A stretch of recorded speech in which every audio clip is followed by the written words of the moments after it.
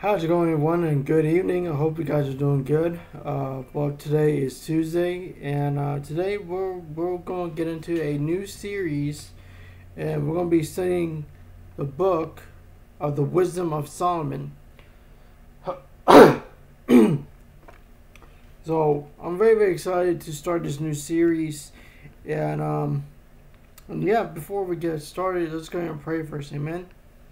I got some water here.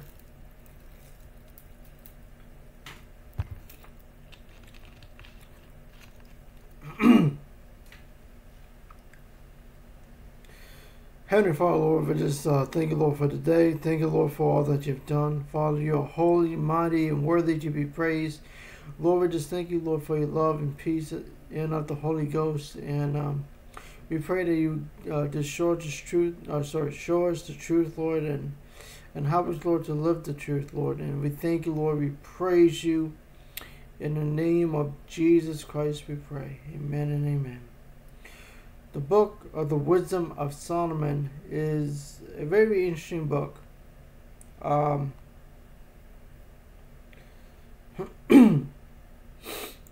the whole theme of this book is about wisdom and righteousness, and we're going to be seeing this more often because Solomon wrote other books, not just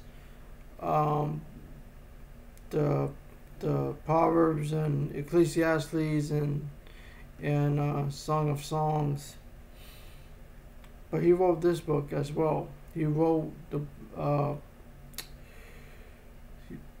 he also wrote the what else did he wrote? I think he wrote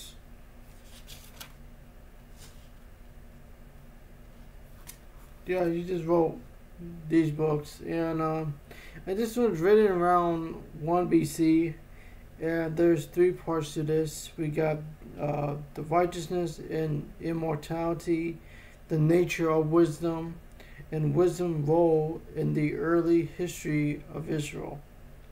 And we're going to be taking a look at the first 3 chapters of this book, and I'm going to be using the Septuagint. If you don't know, the Septuagint is a Greek Old Testament with the Apocrypha. It has the Wisdom of Solomon in them. Hopefully, I can read it a little bit easier. And yeah, let's go ahead and read this, and let's discuss it. The Wisdom of Solomon. Love righteousness, you that be judges of the earth. Think of the Lord with a good heart, and in simplicity of heart seek him. For he will be found of them that tempt him not, and show himself to such as do not distrust him. For forward thoughts separate from God and his power, and it is tired reprove the unwise. For into a matchless soul wisdom shall not enter, nor dwell in a body that is subject to sin. For the Holy Spirit of discipline will flee deceit, and remove from thoughts that are without understanding, and would not abide when unrighteousness comes in. For wisdom is a loving spirit, and will not acquit a blasphemer of his word. For God is witness of his kidneys, and a true beholder of his heart, and a hearer of his tongue. For the Spirit of the Lord fills the world, and that which contains all things has knowledge of that voice. Therefore he that speaks unrighteous things cannot be hid, nor shall vengeance, when it punishes, pass by him. For inclination shall be made into the counsels of the ungodly, and the sound of his words shall come to the Lord for the manifestation of his wicked deeds. For the ear of jealousy hears all things, and the noise of murmurings is not hid. Therefore beware of the murmuring which is unprofitable, and refrain your tongue from backbiting. For there is no word so secret that shall go for nothing in the mouth that blesses slays the soul. Seek not death in the era of your life, and pull not upon yourselves destruction with the works of your hand. For God made not death, neither has he pleasure in the destruction of the living. For he created all things that they may have their belonging, they have their being. And the generations of the world were healthful, and there is no poison of destruction in them, nor the kingdom of death upon the earth. For righteousness is immortal. But ungodly men with works and words called it to them. For when they thought to have it their friend, they consumed to nothing, and made a covenant with it, because they are worthy to take part with it. Chapter 2. For the ungodly said, reasoning with themselves, but not aright, our life is short and tenuous, and in the death of a man there is no remedy. Neither was there any man known to have returned from the grave. For we are born at all adventure, and we shall be hereafter as though we may never been. For the breath is in our nostrils, is as smoke, and a little spark in the moving of our hearts, which being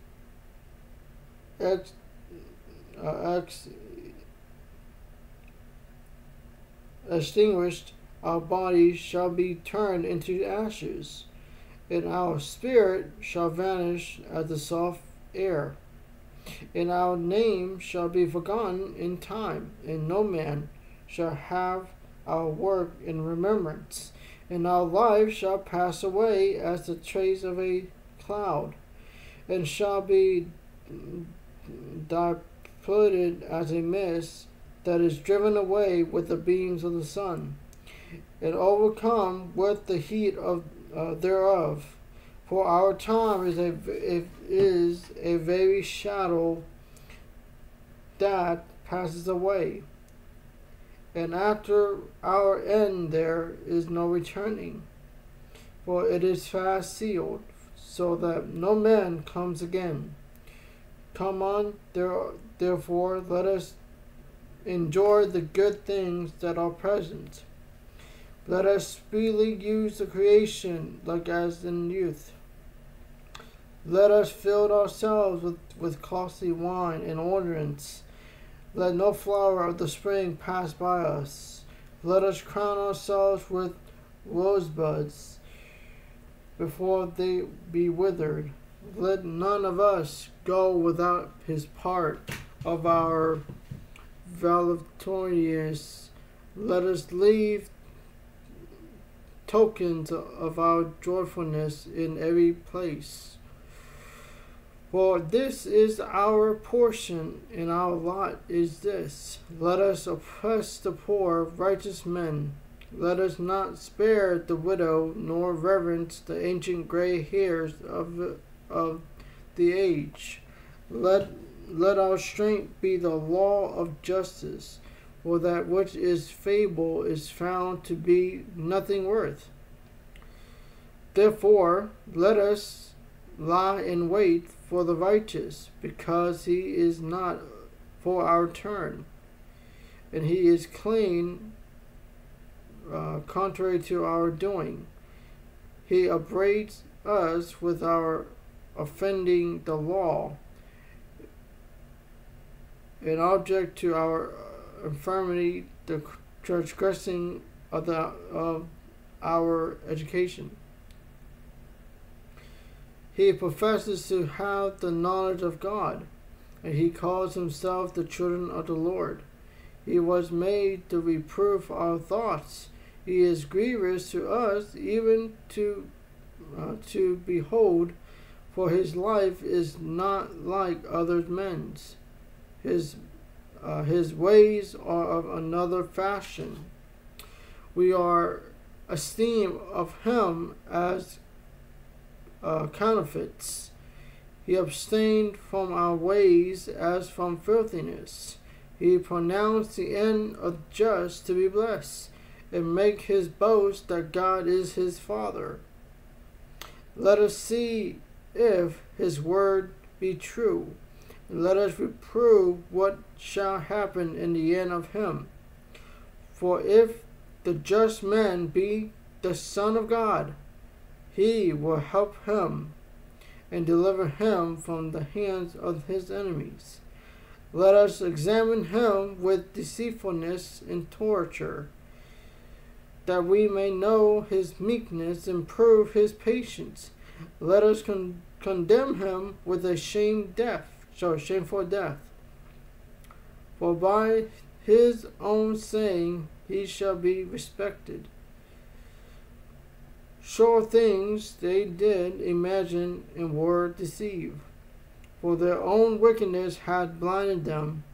As for the mysteries of God, they knew them not, neither hope that they for the wages of the righteousness, nor discern a reward for the blameless souls. For God created man to be immortal, and made him to be an image of his own eternity. Nevertheless, through envy of the devil came death into the world, and they that do hold of his side do find it. Alright, we're going to be in chapter 3. But the souls of the righteous are in God's hand, so in the hand of God. And there shall no torment touch them. In the sight of the unwise they seem to die, and their departure is taken for misery. And their going from us to be utter destruction. But they are in peace. For though they be punished in the sight of men, yet is their hope full of immortality. And having been a little chastised, they shall be greatly rewarded. For God proved them and found them worthy for himself, as gold in the furnace, as he tried them, and received him as a burnt offering. And in the time of their visitation they shall shine and run to and fro like spark upon the stumbly. They shall judge the nations and have dominion over the people, and their Lord shall reign forever. They that put their trust in him shall understand the truth, and such as be faithful in love shall abide with him. For grace and mercy is to his saints, and he has cared for his elect. For the ungodly shall be punished according to their own imaginations, which have neglected the righteous and forsake the Lord. For whoso despise wisdom and nurture, he is a miserable, and their hope is vain. Their labors unfruitful, and their works unprofitable. Their wives are foolish, their children are wicked, their offspring is cursed. Therefore, blessed is the barren that is undefiled, which has not known the sinful bed. She shall have fruit in the vegetation of souls. And blessed is the eunuch which with his hand has wrought no iniquity, nor imagined wicked things against God, for to him shall be given the special gift of faith, and inheritance in the temple of the Lord, more acceptable to his mind. For gracious is the fruit of good labors, and the root of wisdom shall never fall away. As for the children of adulterers, they shall not come to their perfection. In the seed of an unrighteous bed shall be rooted out. For though they live long, yet shall they be nothing regarded, and their last age shall be without honor. Or if they die quickly, they have no hope, neither comfort in the day of trial. For horrible is the end of the unrighteous generation. Very, very interesting sayings from Solomon. Next week we'll get into chapters 4 through 6. But I definitely want to talk about these first 3 chapters.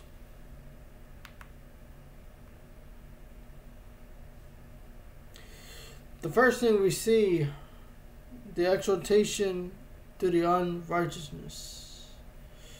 Solomon wrote this book to prove that living in sin, living in unrighteousness, will produce death and destruction in their lives.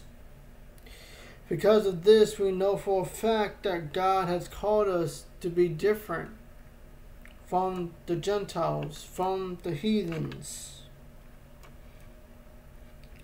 It is by the grace of God that we know this for sure.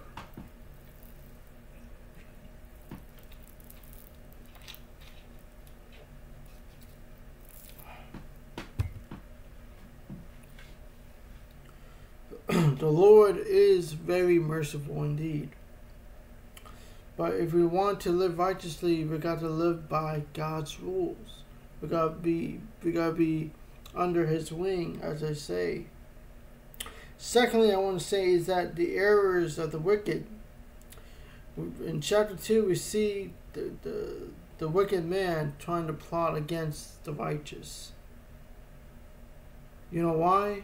Because Satan, in the beginning, hated God and he hated his creation. And that's why he brought death unto this world.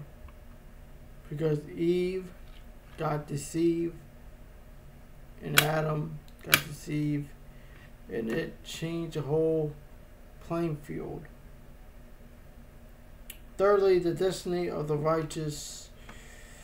Very beautiful. Very, very beautiful. You know,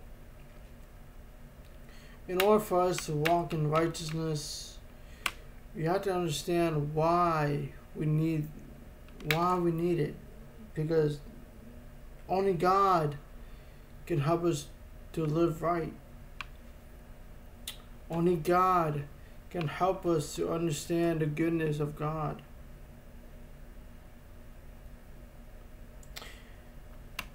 It is important for us to live right before Elohim. It is our duty. If we want to walk in His ways, we gotta do it wholeheartedly. Because without that, you will be easily be deceived, especially when they are elect. They will be deceived also. And we see this in Matthew chapter 25, where Jesus prophesied the end times. Even the elect will be deceived. and that it is so important for us to walk in His ways with all our hearts. So that's my 2 cents. I hope you enjoyed this Bible study. Next week we'll get into chapters 4 through 6, and we'll see what's going on. So may God bless you. May God keep you. See you guys again next time. Bye.